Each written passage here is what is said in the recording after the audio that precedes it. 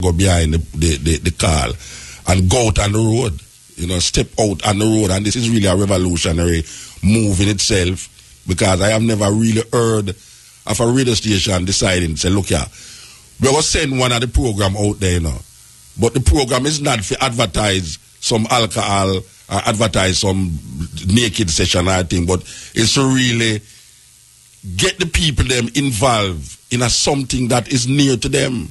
So the Coral Garden thing, as we say, is not isolated from Tivoli Garden. It's not isolated from the 3 man them where the policeman them killed the other day, and the 3 of them come from the same family. It's not isolated from the little girl, immaculate girl, where them kill in the car and say the man them did a shoot after them. It's not isolated from none of these situations. So we really give thanks. Because this is the first now, I personally, after being 21 years here in an area, going to now go up on the road with a program. And this program now is very important to me, because this going on the road represents not only Rastafari in the essence of it, but it also represents the people. You know, as I said, this Thursday, at least next Thursday I come, we step in razor, we're going to step out on the road in a serious motorcade right through the heart of the city. We are telling people them this, that we're going to go up on the road, starting from Ward Theatre, we're going to go right to Mandela Park. We're going to have a rally. We want the people them to know that. And we say, Rasta man, depend the PNP bandwagon, GLP bandwagon. We say, Rasta where I sing and I play and I talk about, you know, this and that and too much talking. Well, this is the opportunity now for show your face, because we see strength in numbers. And we are now call upon the people them who realize the injustice is being done to Jamaican people by the state, and realize the state is the enemy of the people. We don't have no apology about that. The state has become the enemy of the people. We are now going to rally for and because of what the state is doing to the people. Sensitize the people in understanding what is really taking place. Or is it that so much killing by police? It looks like the police them are run down the killing for the year. You know, we hear about 1,000 odd people dead by murder. It looks like the police them are say, all right, we're going to see if we can get 1,000 plus. You know, if we deal with it. We shouldn't live in a situation where police are kill almost more people than the gunman them. And on the other hand, we shouldn't live in a situation where there is no justice in the courts, where a case goes, whether it is incest, child molestation, whether it is murder, theft, whatever it is, where cases in the court for 5, 6, 7, 8 years before you even have a coroner's inquiry. I cannot understand. I mean, we talk about, for example, the Cash Plus situation. We see the Olin situation. The perpetrator in the Olin situation has been tried in 2 countries, I think, already. Yes. Before what has happened. It was here. Yes. Yeah. And at the same time, the Cash Plus situation is being dragged out, and people are dragged left, right, and center, torn in many directions without any justice. And that is a whole different thing in a motor, because there's just so much injustice. The legal system in Jamaica, as you point out, is not a justice system. No. And so this is another issue that we have to look at, that there is no justice in the courts. And if there's no justice through the courts, and there's no moral justice, and there is no economic justice and political justice, yes, then where does that leave the people? What do you leave the people to do? Eat themselves? Cannibalize? Well, it's that them I do. Because you see now, because a man see you next door to him and him can't catch a man who oppress him catch a man who beside him, and then you say a serious thing. That's why we talk about tenement yard the other day, you know, like tenement yard used to deal with a certain communal living. Right now people live in a gated communities and thing. Him feel say him separate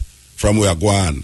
So a man who come home 6 o'clock and him gone lock up in a little apartment, him totally cut off everything we are going outside there. You understand? That's why Sister P, you know, really listen to the news. You know, she make her husband listen to it, because she don't want the negativity. And really and truly, the negativity are gone. So you can't isolate yourself from the negativity. What you have to do is do something. And talking about the negativity. Talking about isolate yourself, that is another place too where we're talking about there is no justice. Because we feel that the members of parliament have isolated themselves once they have won and now living in some bubbles and some glass houses that they think and they sing through rose-tinted glass. So, and everybody talking as if all is well. All is not well. And the multi-million dollars that they used the other day, $60-odd million to buy high-end motor vehicles for themselves, and they turn around and ask us to tighten our belts. Some of us bursting like ticks here right now.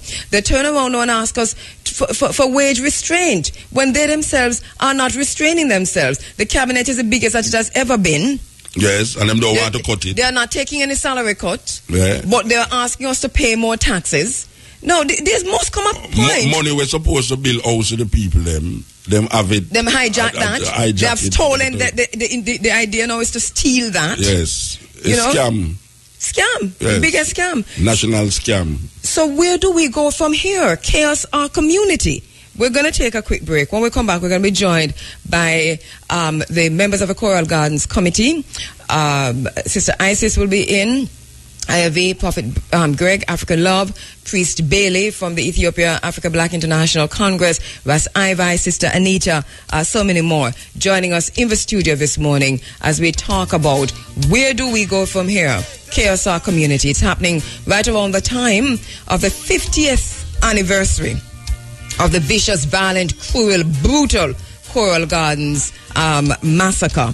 And I think this is the time that we say enough is enough. Okay, March 24, 2013, the third annual International Day for the Right to Truth.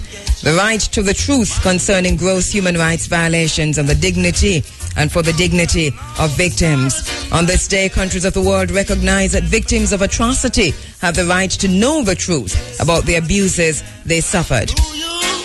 Do you remember, any person who have suffered atrocities has the unalienable right to know who is responsible. Any family whose members have disappeared has a basic right to discover their fate and whereabouts. As we say, Tivoli Gardens. Every society where these crimes have taken place have the right to learn their history without lies or denial. Do you remember Coral Garden incident? Yeah, Andrea, after being on the radio so long, I always saying we should have done an outside broadcast or something, but for some reason or another, I never want to go out there because of a company sponsoring it to say, we're going to go promote a product and thing, I didn't really want to go out there with a mission, and I really feel good for say the mission is this. Because after so much years, I never been on the road doing a live broadcast, and the mission come right in time now when it's the 50th anniversary of Jamaica independence. It's the 50th memorial of the Coral Garden incident, and we also realize it connect with other things from 2010 with Tivoli Gardens and other things we are going on in society. So we want to, as a person who run the Stepping Razor program within the Rastafari community now, we are called upon every concerned citizen,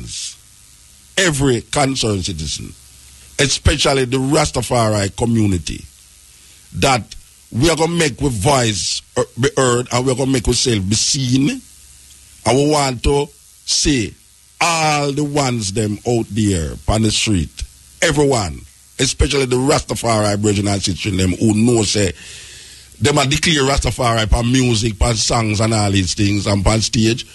Them need to be seen out there, not just to be heard and record. Because really and truly, you can't just hide yourself behind a microphone continuously and jump up on stage. This is a time when we need the people them to know, say, look here, Coral Garden, the people them was part of this atrocity too, because I think the police them did have beat Rasta, but the people them did have beat Rasta too. And then also now we who recognize the need for justice amongst the Tivoli Gardens people them, we need the people them to know say Rastafari is with the people them, because we are the people. So we recognize this. So this situation that will be happening on Thursday is a twofold thing where we have our problems and we know that the people, them our people is not really knowing of the Carol Garden thing, especially the youth them. We want to sensitize the youth them into this, and also that we want the people them to know that we understand the atrocities that the police is still doing against the people of Jamaica. And one of the main things that took place 3 years ago is the Tivoli Garden thing. And so we need the people them to know, say, yeah, Rasta a motorcade and a keep rally. But it's not just a Rasta. It's the black people in Jamaica who go through the atrocity of the state, knowing that the state now seems to represent the enemy of the people. And it's an opportune time, Muta, because you kind of contextualize the thing really great, because there's so much happening. And I know our listeners saying, but we are Muta on the road all the while. I'm saying it's the first outside broadcast. I really mean it's the first outside broadcast of his own my program. My program, yeah. On the road. And it is going to be the Stepping Razor on Thursday, which will be part, by the way, the IRFM Shockwave will be part of that motorcade. And we're going to hear from the brethren, because they've joined us in the studio of the Coral Gardens Committee, about exactly what the day will look like in terms of a march, and then the week after, because there is the motorcade, the march, the protest, the rally on Thursday. There is the symposium in Montego Bay on Friday. Then there is a grand concert at Jarrett Park on Saturday. And we broadcast live towards the end of that concert on Sunday morning. The Running African, the IRFM Forum, we're part in Montego Bay with the Shockwave once again. So the Shockwave on the road for this season. So IRV has joined us in the studio. Morning, my brother. Greetings once again. Yeah, greetings, Angie, and greetings to your listeners, all over the world. Well, it is good again that we can be here talking about Coral Garden and trying to sensitize our people. And as Muta rightfully said, it's not just about Rastafari, because we are from amongst our people. We come from out of the guts and the bowels of our people. We couldn't be who we are unless we, belong to our people out there. And knowing that the atrocities did not start with Coral Garden, and it didn't start with Pinnacle, because our people have been resisting slavery and colonialism from ever since, and we continue to resist it. So anything that happened to our people out there is always a concern for I and I as Rastafari. And we want our people to understand that. And as I said, Jerry, it's not just that our people bear atrocities at the hands of the state. But our people living in a state of landlessness, which this is from way back when our ancestors, when the chain came off our ancestors' hands and feet, 1838, our people didn't get anything. So they have been living how they have been living from then.